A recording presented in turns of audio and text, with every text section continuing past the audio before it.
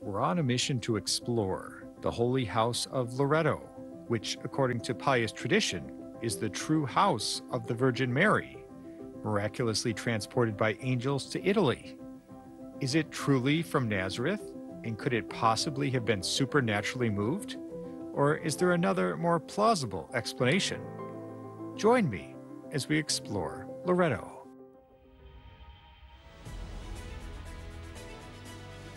My name is Michael O'Neill. I'm the miracle hunter. I research and investigate the supernatural, traveling the world to take a deeper look at how miraculous events have had a transformative effect on world history, inspiring some of Catholicism's most famous devotions and most magnificent churches.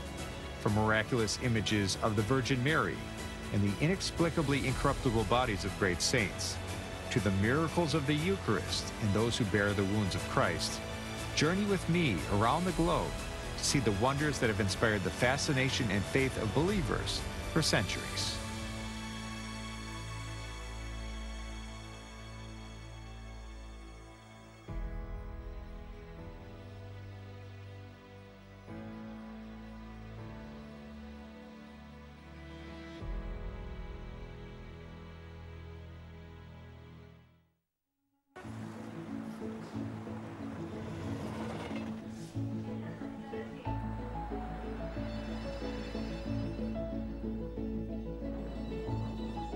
We fly into Rome, but we must travel on the ground 3 hours northeast to the coast on the Adriatic Sea, to the province of Ancona, in the region of Marche, on the right bank of the Masone River, in order to reach the hill town and comune of Loreto.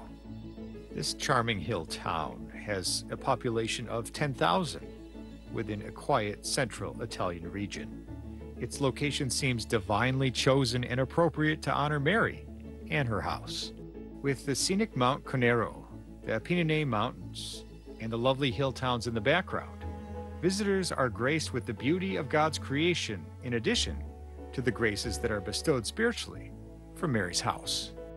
At 450 feet above sea level, its position overlooking the Adriatic seems to confirm one of Mary's titles, the Star of the Sea.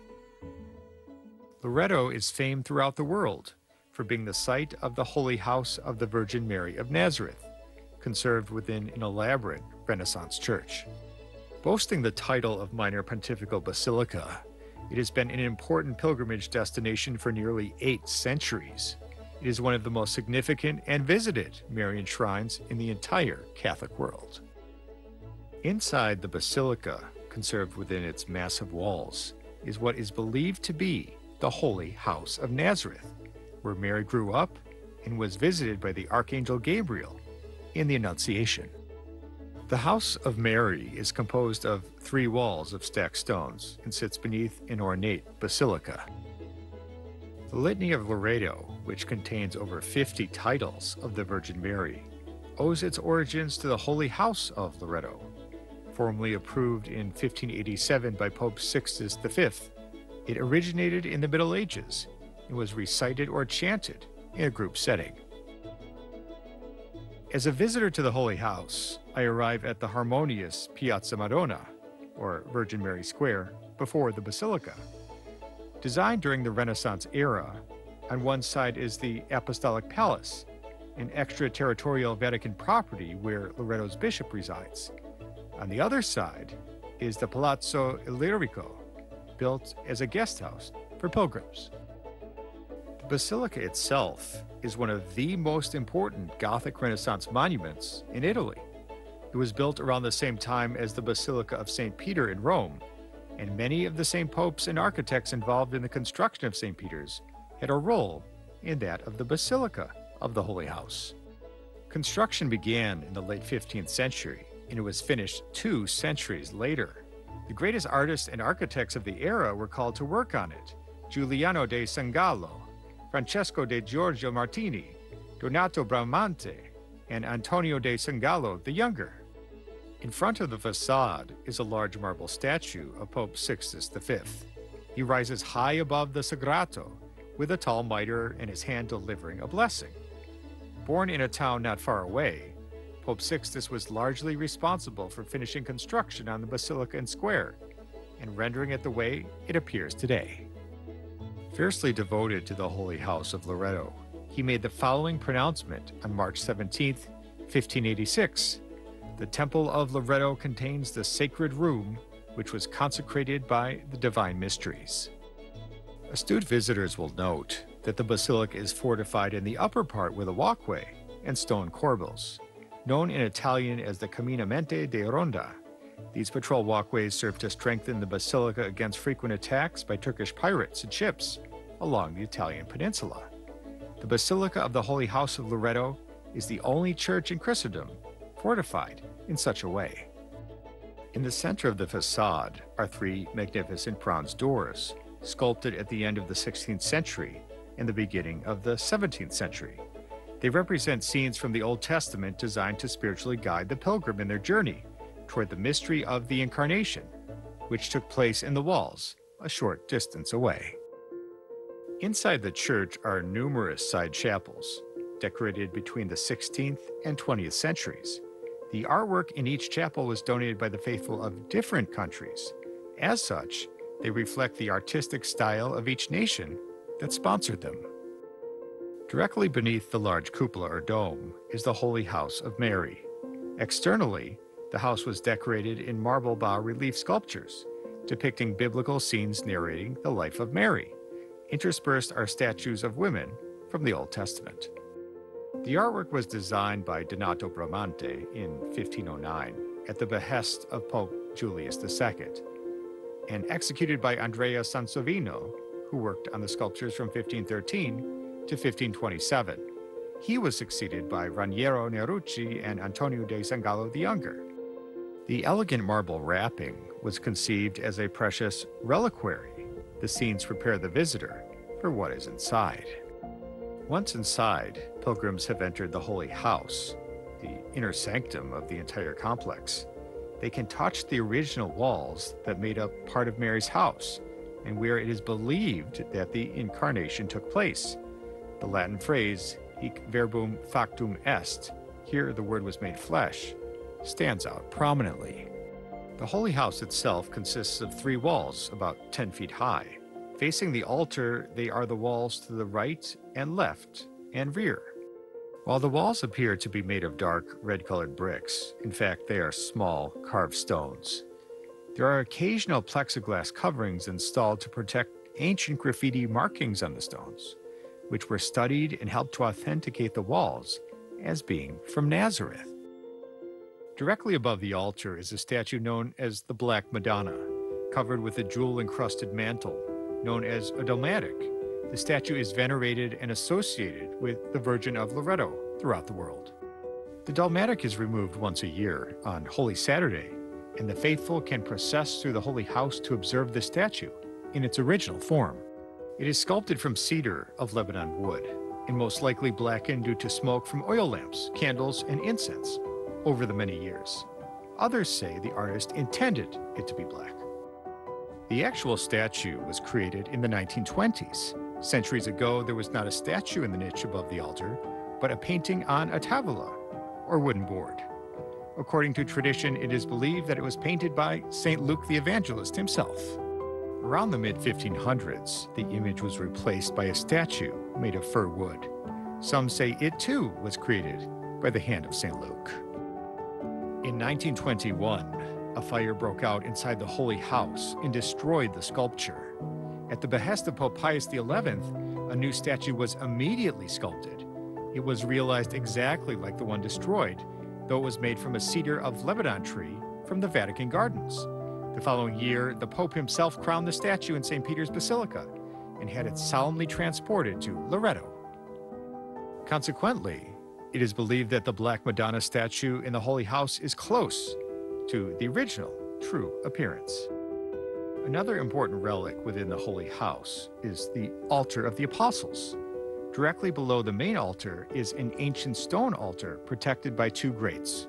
It is believed that it was always in Mary's house and was brought to Loreto from Nazareth with the Holy House.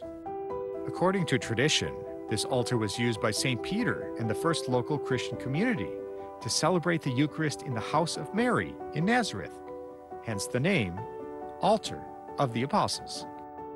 When I think of Mary's house, an obvious question comes to mind. Why would it be in Italy and not in Nazareth in Galilee? In fact, in Nazareth, there is another important basilica, the Basilica of the Annunciation.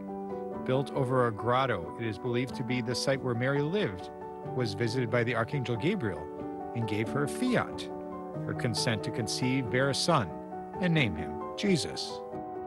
Mary's house in Loreto, more precisely the walls, were once attached to the grotto and brought to Loreto. In fact, the walls would fit perfectly in the space in front of the grotto. Thus, the grotto and walls formed a sort of two-room house. According to the most ancient tradition, the Holy House was carried miraculously from Nazareth to Loreto by angels. The following is one of the most ancient accounts. The winds of war were blowing, and the Saracens demolishing the Christian buildings, and were preparing to destroy Mary's house as well.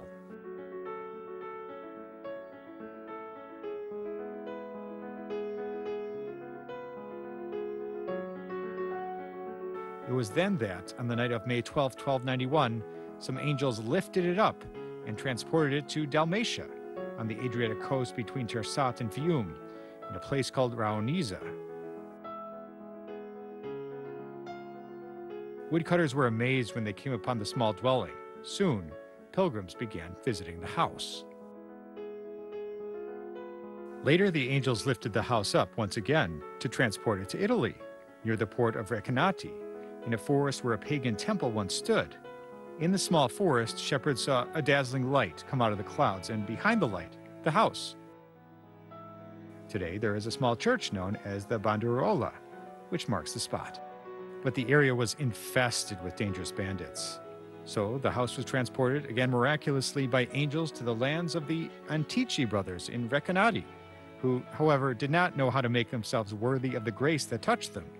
So much so that they took possession of the pilgrims' offerings and quarreled amongst themselves to divide them. Thus, the angels returned another, final time and carried the house, placing it on the public road between Recanati and the sea. It was placed there on the night between December 9th and 10th in the year 1294. The sacred chapel was the object of great care right from its arrival, and a strong wall was also erected to defend it from inclement weather and soil degradation. The hill where the house was finally placed, known as Monte Prodo, was covered by laurel trees. The name for laurel in Latin is Loretum, which gave the town its name, Loreto. As I look throughout the basilica, I see that the tradition of angels flying with the Holy House is a frequent motif. There are numerous sculptures and bas-reliefs depicting the event. As Our Lady of Loreto is associated with the flying house, she is the patroness of aviators and pilots. In fact, the year 2020 marked the 100th anniversary of the official proclamation of Our Lady of Loreto as the patroness of aviators. The story goes that in 1919, pilots returning home after World War I asked Pope Benedict XV for a patron, and on March 24, 1920, he assigned Our Lady of Loreto. In fact, a statuette of Our Lady of Loreto accompanied Charles Lindbergh on his first solo flight across the Atlantic Ocean, while a Loreto medallion was on board Apollo 9 on its trip. The traditional date of the arrival of the Holy House is an important feast in Loreto, known as the Translation of the Holy House, or more colloquially in Italian, La Venuta, the Coming. It is celebrated the night of December 9th, when it is believed that the house arrived. The 3 days from the Feast of the Immaculate Conception are like a local Triduum. To commemorate the event, the faithful gather in the square in front of the Basilica on December 9th. Late at night, a bonfire is lit, symbolizing a type of navigational beacon that guided the angels to Loreto that night in 1294. Throughout the region, Our Lady of Loreto is celebrated as a popular feast. On the night of December 9th, families and neighbors gather together to light bonfires and sing Marian hymns. Of course, not everyone believes that the Holy House was carried by angels from Nazareth to Loreto. In fact, a modern theory suggests that the Holy House like many relics from the Holy Land, were transported by ship at the end of the Crusades. This was not uncommon, as many relics were brought back in that era, saving them from Muslim devastation, as the Christian crusaders abandoned the Holy Land. From Venice to Bari to Amalfi, Italian churches up and down the Adriatic Sea today possess numerous Crusader-era relics. According to this modern theory, in the early 1900s, a papal archivist was going through the Vatican documents when he discovered a ledger detailing items that were brought out of the Holy Land in the late 13th century. He read that a noble Byzantine family named Angelos or De Angelos, descendants from the emperors of Constantinople, commissioned the relocation of the Holy House from Nazareth to Italy as part of a wedding dowry for his daughter, who was to marry Philip of Taranto in 1294. In Latin and Italian, the name Angelos is Angeli, which in English is angels. So adherents to this theory believe the quote-unquote angels brought the Holy House to Loreto after all. To lend support to this theory, 2 coins dating from 1287 to 1308 were discovered below the Holy House. They were from the era of Guido II de la Roche, Duke of the French fief of Athens, son of Elena Angelina Comnena, known as Elena Angelos, the niece of the benefactor who moved the house, according to the document. However, others are skeptical of this modern theory. The documents supposedly discovered by the priest archivist, despite numerous searches, have never been found or seen by anyone. The only record of it is an alleged ancient diplomatic codex, now kept in the State Public Library of the Abbey of Montevergine in southern Italy. Known as the Collegianense Chartularium, it is supposedly from the Constantinian Angelic Order, originating from the Church of Santa Sofia in Constantinople. The problem, however, is that this Chartularium exists only as a 19th century copy of 3 sheets. There is no original.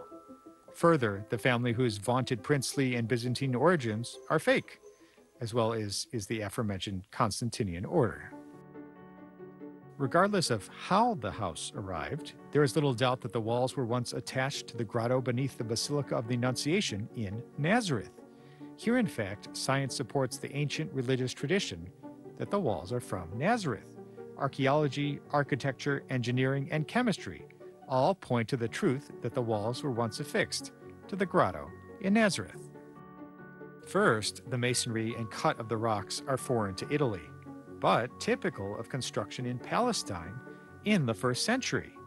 Further, the measures of the 3 walls fit precisely within the foundations excavated in front of the grotto in Nazareth, and those of the 4th wall fit the grotto. Therefore, architecture points to the validity of the tradition. Next, the walls are composed of 2 types of limestone found in Nazareth, but not in Loreto or the Marques region. The same holds true for the altar of the apostles. Additionally, the mortar between the stones is typical for 1st century Palestine, but not for Italy. Here, chemistry too indicates that the stones are from the Holy Land. Perhaps most convincingly of all, graffiti markings on the walls were analyzed. Archaeologists discovered Christian symbols of the 2nd and 3rd centuries, similar to those that can be seen on the wall of the grotto in Nazareth. Here, archaeology demonstrates convincingly that the walls were once part of the Nazareth house. The house has no foundation, and in some places does not even touch the ground. It was placed directly on dusty footing, not cleared at all. Beneath the walls, archaeologists discovered snail shells, acorns, and a dried walnut, and even the remains of a thorny bush. In 2012, because of the number and frequency of miracles reported at the Holy House, 2 institutions similar to those of Lourdes were created in Loreto, the Medical Observatory and the Medical Commission.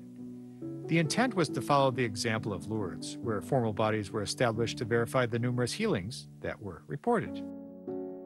While miraculous phenomena are frequently reported in pilgrimage sanctuaries, the Church prefers caution and prudence when declaring whether or not a miracle truly took place.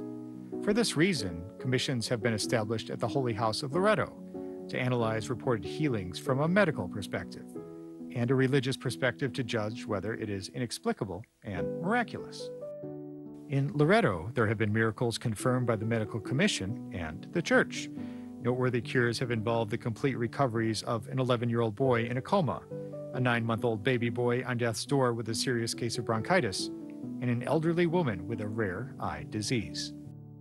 Beyond officially approved miracles or scientific analyses, countless pilgrims feel something powerful at the Holy House. They feel the maternal presence of Mary.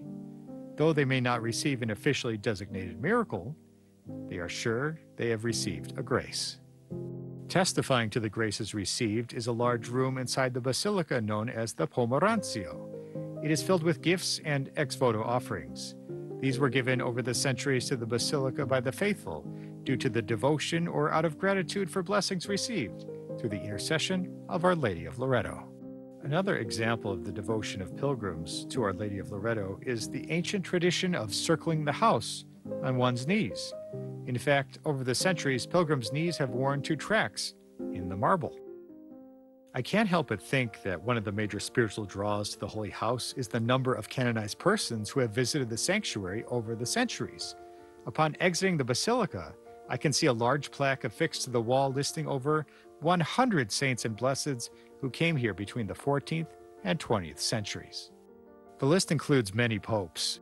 Just before opening the Second Vatican Council in 1962, Pope John XXIII made a pilgrimage to Loreto. This was the first time a pope ever took a train. Precisely 50 years later, in 2012, Pope Benedict XVI made a pilgrimage to Loreto to mark the anniversary of the council and to dedicate the Year of Faith to Our Lady of Loreto. Pope John Paul II was surely the most devoted pope to Our Lady of Loreto in modern times. He visited the sanctuary 6 times during his pontificate. He was instrumental in reestablishing a youth center in Loreto to aid young people in their discernment in choosing their own vocation. Pope Francis visited the Basilica in March 2019, where he signed the apostolic exhortation dedicated to young people. He prayed that, quote, so that the Virgin Mary's yes may be the yes of many of us. While here, Pope Francis decreed that the Feast of Our Lady of Loreto on December 10th be officially included in the Roman calendar as a memorial to be celebrated. With the decree, the Feast of the Blessed Virgin Mary of Loreto must appear in all calendars and liturgical books for the celebration of the Mass and Liturgy of the Hours. Most recently, Pope Francis added 3 new invocations to the Litany of the Blessed Virgin Mary: Mother of Mercy, Mother of Hope, and Solace of Migrants. While many focus on the origins of the Holy House of Mary, whether or not the walls were from Nazareth or whether or not the grotto in Nazareth was identified correctly as Mary's home, others say this is not important. What is important, they say, are the miracles, graces, and conversions that have taken place here over the centuries. Now I must leave the simplicity of these sacred walls, where Mary gave her consent. As related in Luke chapter 1, verse 38, Behold, I am the handmaid of the Lord. May it be done to me according to thy word.